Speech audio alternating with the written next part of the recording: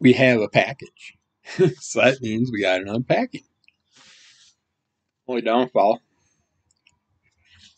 wonderful postal carriers didn't take too good care of it. Hopefully that won't affect it, but we will see. See what happens. Open it up. I'm assuming this is either a Kickstarter or a Zoof or whatever. I don't think I have anything ordered that I'm waiting for at the moment,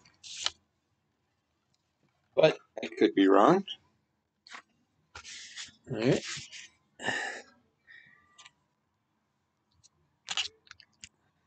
Looks like everything will be all right. All right, that's cool. I know what this is. Unpacking Dwellings number 6. Final book on this run.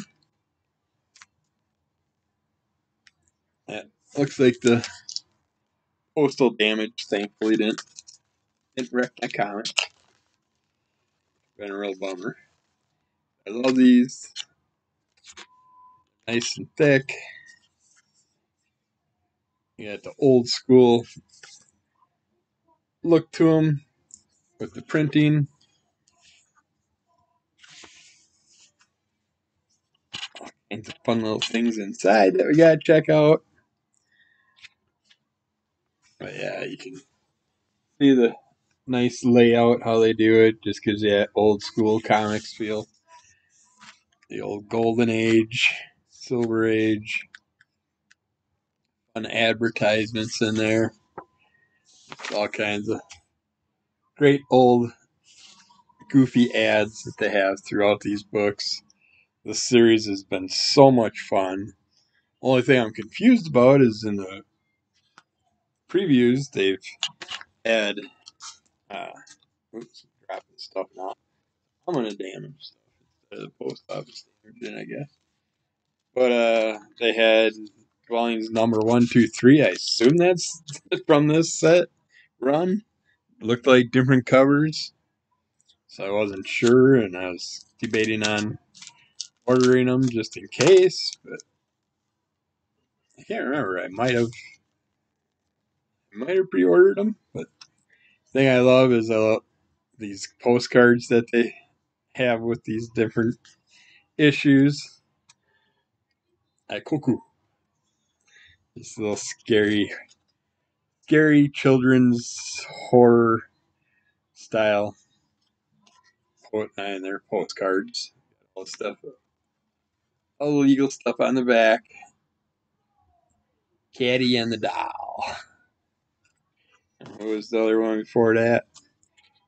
Rhoda Penmark.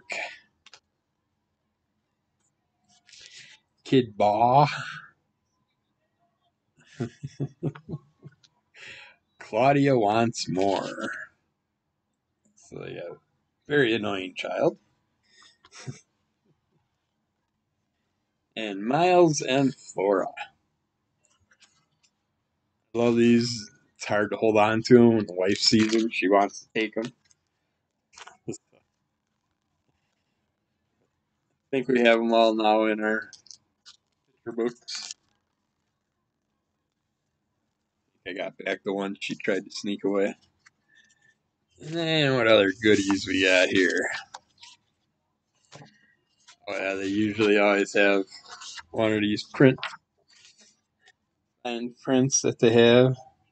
Looks like a girl was buried and a tree was planted over her body. The awesome little crows sitting there hanging out, waiting to release her soul. Another postcard. Oh, this is awesome. Familiar horror from within dwellings. Oh, I'd love to see a whole set of these.